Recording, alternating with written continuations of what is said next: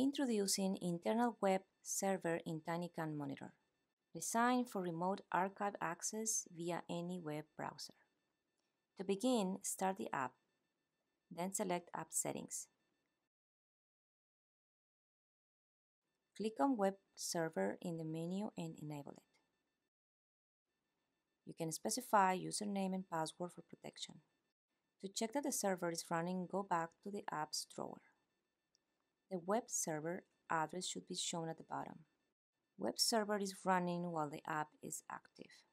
Another option to start the web server is to activate background mode, so you can record in background and at the same time view archived videos, making the device act as a home DVR.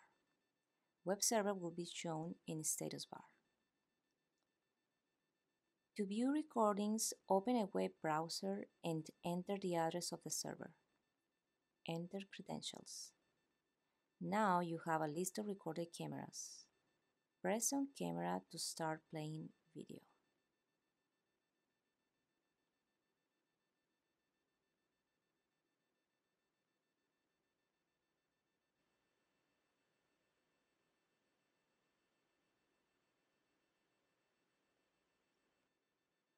Thank you for choosing tinyCam Monitor.